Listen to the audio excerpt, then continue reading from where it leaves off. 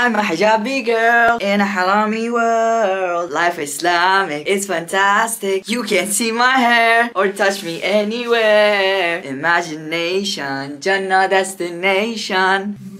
Hijabi girl, you are the dreams to my eyes, the ketchup to my fries, the truth to my lies, the light to my sunrise, the gift to my surprise, the hello to my goodbyes.